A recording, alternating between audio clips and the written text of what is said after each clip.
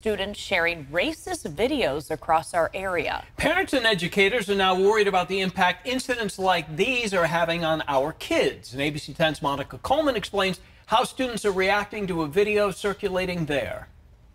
So I just realized that there's a whole bunch of racist people, and it just makes me upset that people get bullied because of their skin tone. Meet Isabella Wasser. She's in 6th grade and says she had a hard conversation with her mom about what was going on at her school after a 7th grader put a racist post on their personal Instagram during lunch. It included individual and group photos of about 20 black and mixed race students, along with a picture of the school's first black principal. The post also included a banner reading "Happy Black History Month," followed by a derogatory word.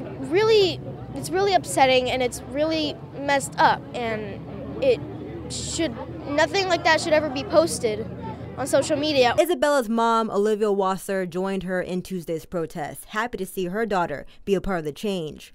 Wasser says she is unfortunately not surprised by the racist message.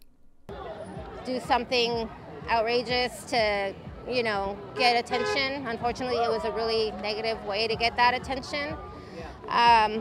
But no, I'm not really surprised. Rallying with her students, Ms. Hurd walked us through the conversation she had with students when the hateful post came out. I mean, here I am, a middle-aged white woman, talking to students about racism, and it's a very uncomfortable place to be in.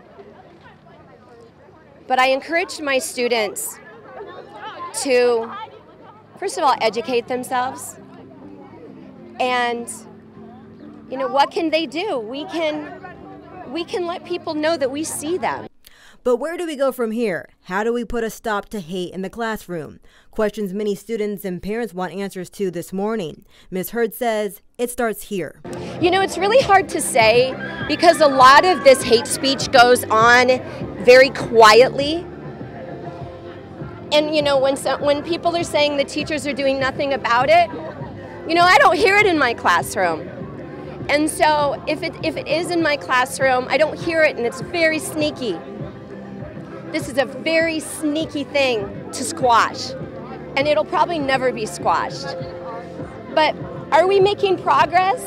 I don't know. Look at this. This is the first step to change.